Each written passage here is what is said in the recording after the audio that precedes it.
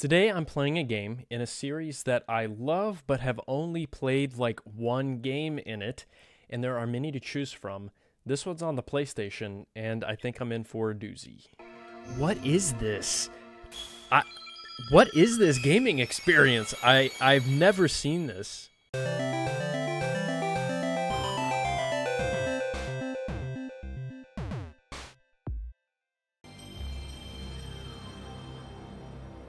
You gotta love that sound. You gotta love it.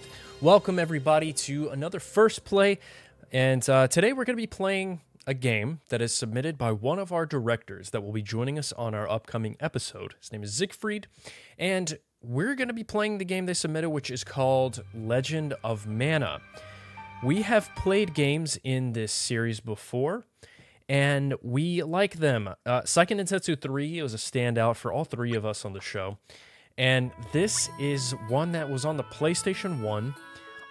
I thought it was Secret of Mana when Dustin revealed it, but that's not the case. It's Legend of Mana, which came out after, on the PlayStation.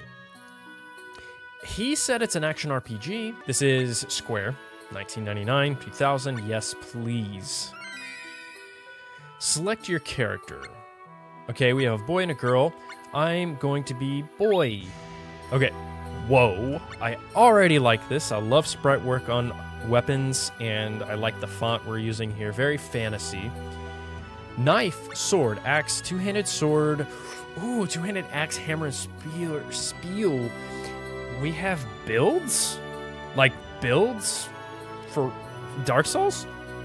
I mean, typically, I go for like two-handed swords if I out of this option. Whoa, there's more! Scroll down, Nolan, and you'll see staff, glove, and look at the animation or the stance changing.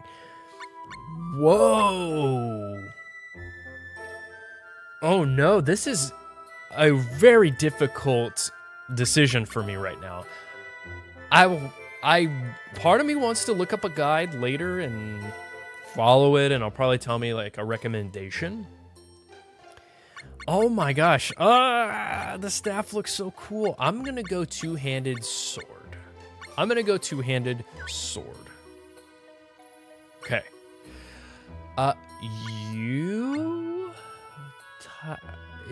Wait. Auto?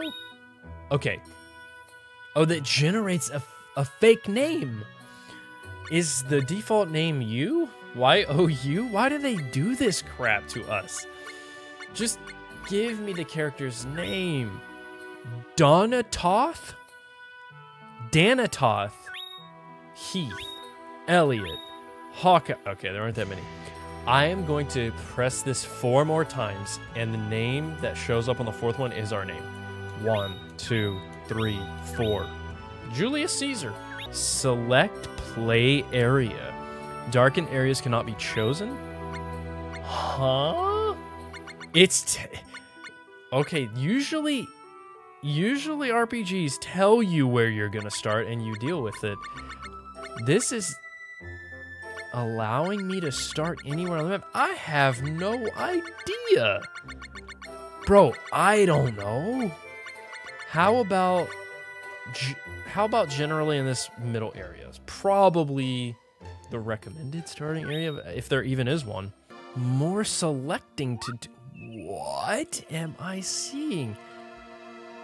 Place the mailbox on the map. Select a spot with the directional button and press X. You may place the mailbox on the brightly colored areas. What does the mailbox do?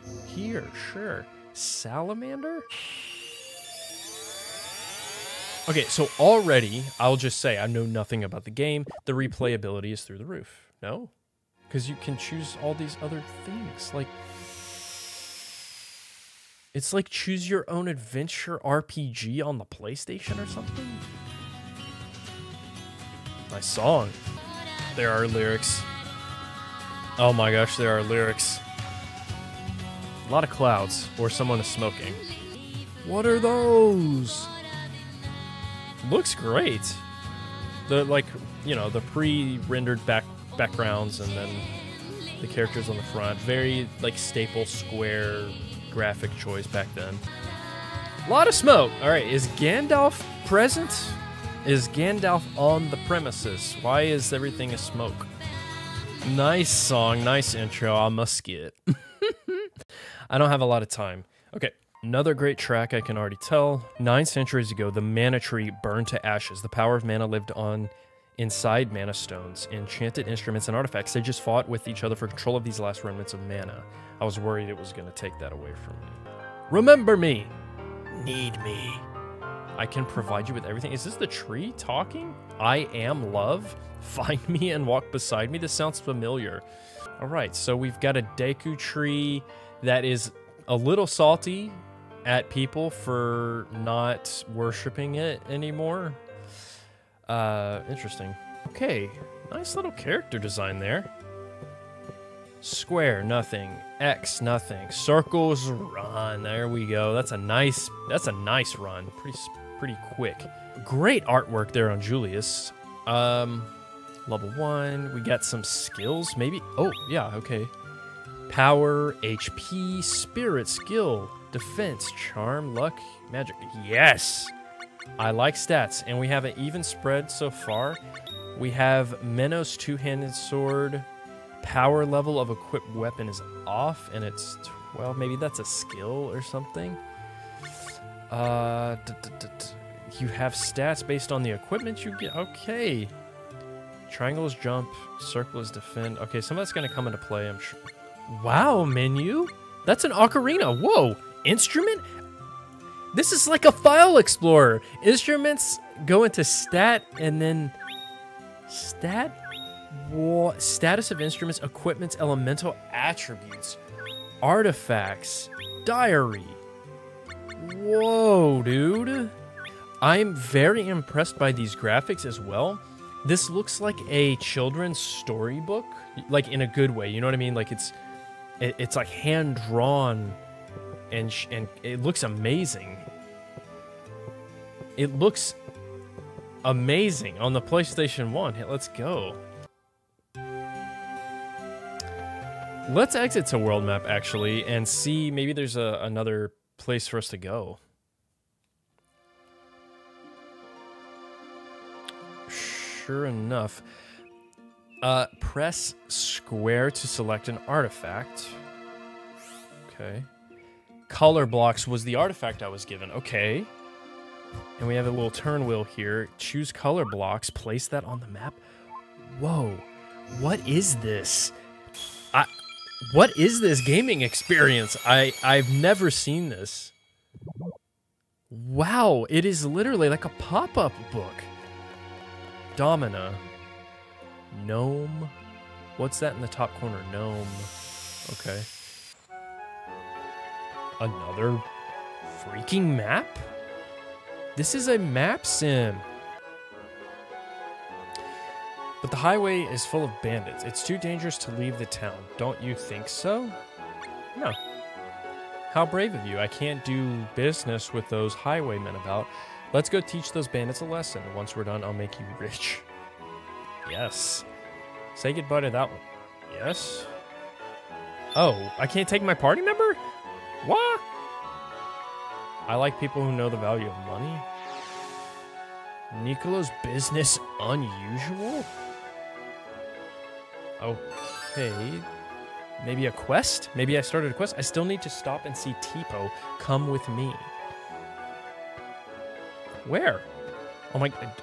You're in my party now? What is going on? You got Wheel AF. What? Okay, look. I know what to do with this. I think I need to go back to the world map. Artifact. Yeah, it is. Okay, placing it right here. Dude, you really are building a, it's almost like a board game, kind of. Like you're building a path of the game you want to play, which to me is extremely interesting, but so far, very confusing. Luon Highway.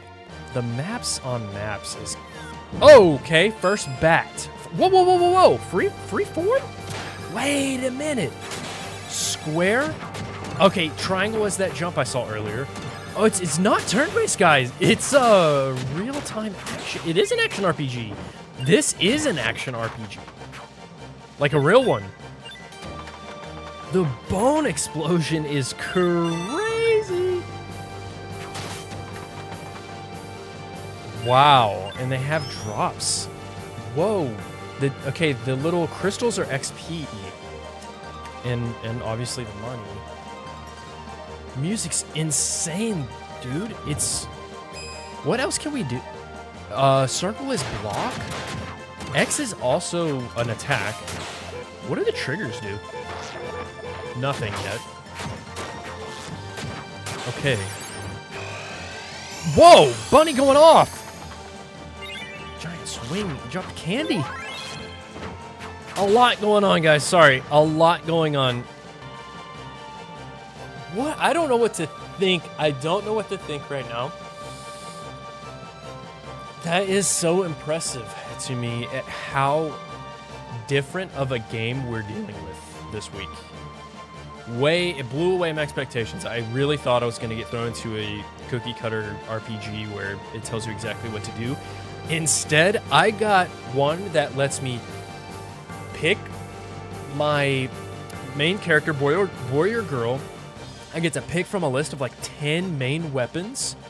I get to choose my party members on the fly and which quests I want to do. I get to choose which part of the map I want to begin my journey. I then get to place the different towns that are adjacent to each other to travel to. And I have free control in battle to freestyle. And the menu is just expansive and there's depth. I really and truly am overwhelmed. A lot of games don't do this to me. I'm truly overwhelmed, but in a good way. I'm definitely going to use a guide this week because I need a little assistance here. Just to know what exactly, not optimal, just maybe recommended, maybe something that's good to do. Whoo, we're going to all three have different playthroughs. Wow. Find a copy of Legend of Mana. Play along with us this week and join us on our upcoming Director episode with Siegfried. I'll see you then.